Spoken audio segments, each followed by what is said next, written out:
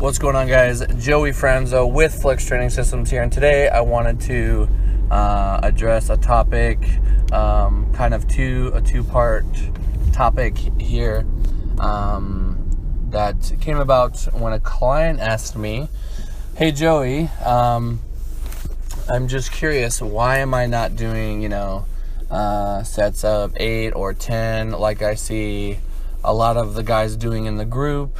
Granted, this client is kind of, he always wants more.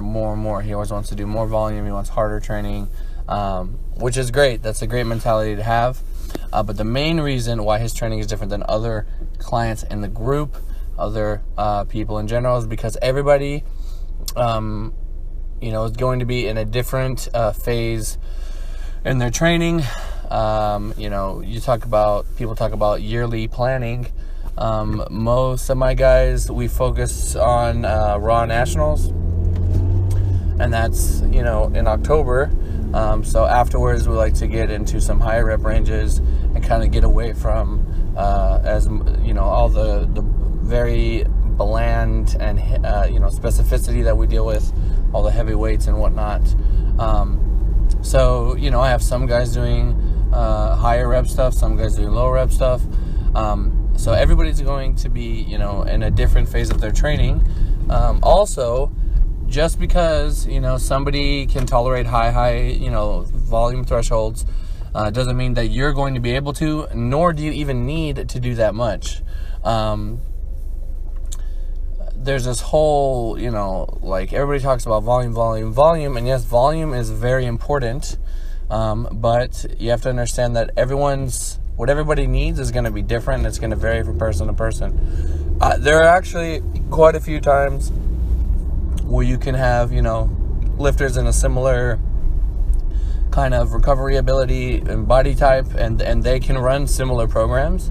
But, maybe the taper is different. Maybe the way you load them up on volume is going to be a little bit different.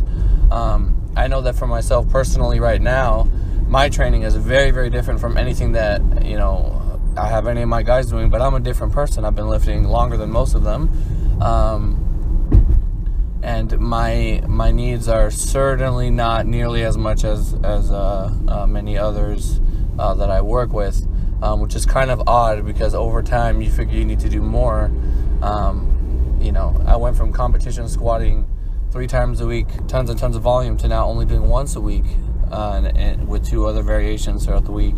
But yeah, everyone's going to be going through a different phase in their training. And, just because something seems fun or exciting at the moment doesn't mean that you should scrap what you're doing and just jump onto whatever it is that is hot at the time. A lesson to take away from this also is to commit to your plan, whether it's a good plan or an okay plan. The fact that you even have a plan and you're committing to it, that is probably going to yield better results than to just jumping around from program to program. That being said, I could have easily said, looks like he wants to do more volume and high rep stuff. Let's just scrap his current plan and get him on this plan, or get him on that plan. That isn't really a smart way to go about things. When I originally wrote his training, I had a plan, and I had an idea in mind and something to work towards, and that's what we're going to stick to and commit to. And as any, coach should do is, they go into each block. Every time they write training, there's some sort of goal or objective to be achieved by the end of it, whether that be 4 weeks, 8 weeks, 12 weeks, maybe you're testing every 10 weeks, whatever. You have to commit to that plan, see it through, then, take a step back, look at the situation objectively, and then evaluate from there. Did I improve? Did I not improve? Why didn't I improve? Was there some crazy variable that inhibited my progress? But yeah, I hope you guys were able to take something away from the video today.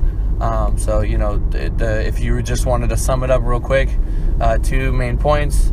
Number 1, everyone's always going to be on their own kind of timeline, and you cannot simply jump off your timeline onto their timeline. 2, whatever your plan is, just stick to the plan, you know, or see it through to the end, and then take a look at everything objectively, reevaluate, make adjustments, and move on to the next one. Anyway, I hope that was useful. Thank you guys for watching. Drop a like if you did gain something from the video. Leave a comment down below if there's some sort of topic you want me to cover. Other than that, I will talk to you guys in the next video.